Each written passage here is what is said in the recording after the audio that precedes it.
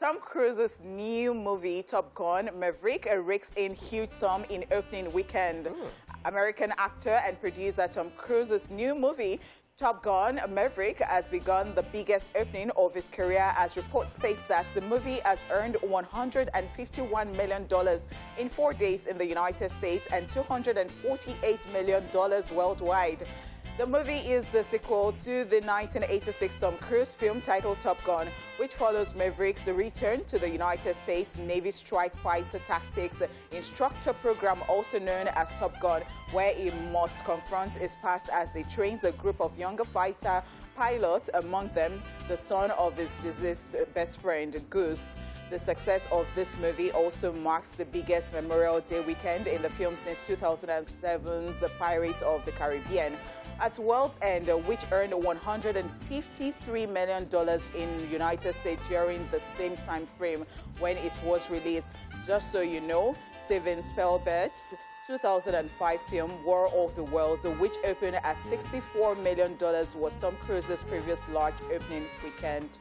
It's crazy. How old is Tom Cruise now? I think he's way old enough. I mean, talking about 1980s. Yeah, and it's crazy.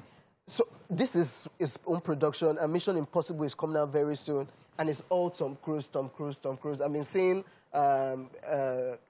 fillers to this movie coming out. I can't remember the comedian's name, one big top comedian. He took the comedian on a flight, like the making, like he can actually fly the planes. Yeah. He took the comedian on the journey, and he trained these people for this project, and now you can see that most of them actually flew.